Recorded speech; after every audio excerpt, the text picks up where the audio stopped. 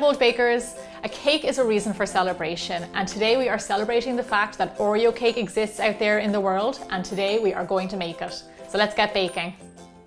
This cake is a different recipe to the one I've made in a previous video. If you can imagine a cake that tastes like an Oreo, that's exactly what this cake is.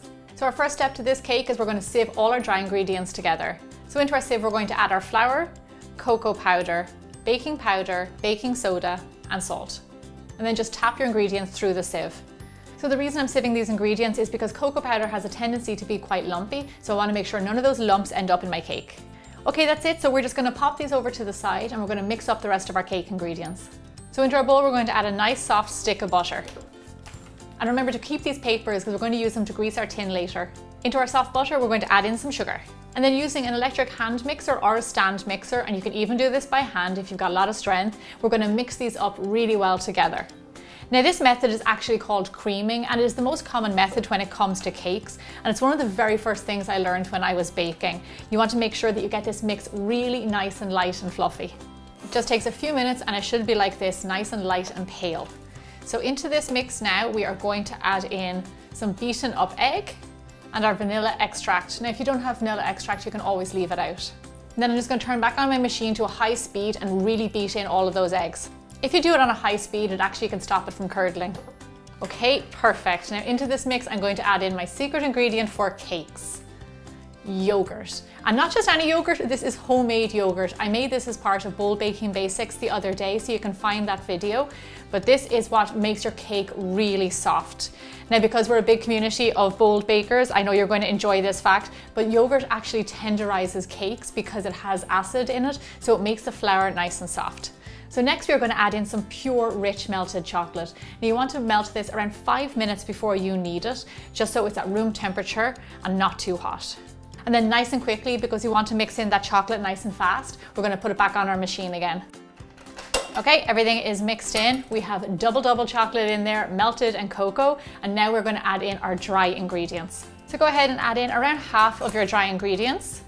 And then we're just going to fold it in nice and gently. And then once it's mostly incorporated, go ahead and add in the rest of your flour. And then just keep on folding. Now this applies to all my baking. For those of you who've watched a lot of videos, you know I say please don't overmix flour because it can toughen your cake. So we just want to mix it in and then stop. Okay, and that's it. Lovely chocolatey cake batter. Now this is ready to go into our tins. So for my cake, I'm using 3 6-inch tins because I like my cake tall. However, you can use 2 8 or 9-inch tins. You just want to make sure that you butter them and line them with parchment paper. Go ahead and evenly divide your cake batter between your tins. And then once you've done that with a palette knife or a spatula, just go ahead and flatten out the top of the cake as best you can. And there you have it. Our chocolate cakes are ready for the oven. Bake your cakes at 350 degrees Fahrenheit or 180 degrees Celsius for roughly around 20 to 25 minutes. So while our cakes are baking, we are going to make our Oreo Cream Cheese Frosting. Now I'm going to make it on my stand mixer, but you can also use an electric hand mixer. Straight into our bowl, we're going to add in some room temperature butter and some cream cheese. It's important that both of these are room temperature because they whip up so much better. Now on a medium-high speed, we're going to whip all of this up together until there are no more lumps. Okay, perfect. I can see that there are no more lumps. So into this mix, I'm going to add in some vanilla extract, and then I'm going to turn back on the machine and slowly I'm going to add spoonful by spoonful all the icing sugar until it is gone. As you're adding in the icing sugar, you actually see it getting bigger and bigger. It's getting air in there and it's creating lovely volume. That is all of my sugar. So into this mix, I'm going to add some crushed up Oreos. So you can add in as much crushed Oreos as you like. And remember, big bits and small bits for good texture. And then just really quickly, we want to mix this together on the machine. And that is our Oreo Cream Cheese Frosting. It looks fantastic. I'm going to pop this in the fridge to get it nice and cold because I actually think I can smell that our chocolate cakes are done. Our cakes are looking perfectly cooked. They've pulled away from the sides of the tin and they're firm in the center, which means they are done. For this particular cake, I like to cover the cakes in tin foil while they're still hot. It means that they get lovely and moist as they cool down. So our chocolate cakes are totally cold. Now what I want to do before we start frosting is actually just level them off. So if you see any lumpy bumpy bits in your cake, just get a serrated knife, get down nice and low, and then just very gently carve away anything that isn't even. And by doing this, you'll actually make your end product so much more even and professional looking. So to assemble our cake, we're going to take one of our cake layers and then flip him over so his bottom becomes his top. And then we're just going to place him down. The reason we do this is because I want a nice even layer to be able to frost on. Ladle on a big spoonful of frosting and then just quickly smear it all over the top of your cake. Once that's done, go on with your next layer.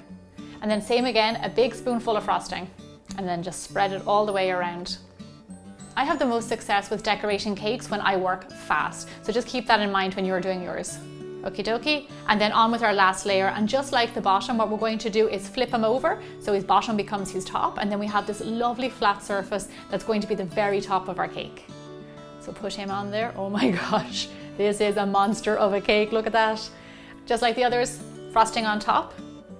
Now what we're going to do here is a little bit different because we're actually going to start to create our crumb layer. So what you want to do is take your spatula and we are going to, on the top and all down the sides, create a very thin layer of frosting. And what this does, it's like kind of like our first layer of frosting. It just catches any crumbs and it gives us an outline to frost on top of.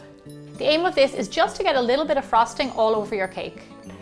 Okay, and that's it. It doesn't look perfect now, it's not supposed to. We are going to pop this in the fridge for around 30 minutes and let this layer set, and then we're going to take it out and frost on top of it. So after around 30 minutes, your crumb coat will be nice and firm and perfect to decorate on top of. So just like before, we're going to put a big scoop of frosting on the top of the cake, and then with a palette knife or an offset, we are going to work it from the top all the way down the sides. With your palette knife pressed up against the side of the cake, turn it around and try and get a nice smooth edge. I think this has to be one of the straightest looking cakes I've ever made, so I'm going to stop with my palette knife right now, and I'm going to dust some crushed cookie all over the top to give it nice colour and texture. With my leftover filling, I put it into a piping bag and I'm just going to pipe a few rosettes on top. Pipe as many rosettes as you want all over the top of your cake. And then I have these little mini Oreos that I am going to place on every single rosette. If you know somebody who loves Oreos, then make sure you share this video with them because I hope that they would love it. So not only does this cake taste amazing, but just look how beautiful it is. And when you cut into it, you see the different layers from the chocolate cake and the cream cheese frosting and all the cookie crumbs all the way throughout. One of the things I love about this cake is you've got the sweet cake, you've got a little bit of the salty and the sweet cream cheese frosting, and then loads of cookies. It is amazing, it looks fantastic, and it's easy to make. I really hope you try it. Tap that subscribe button so you don't miss out on any of my upcoming videos, and I'll see you back here next week for more bigger, bolder baking. Where is my cake?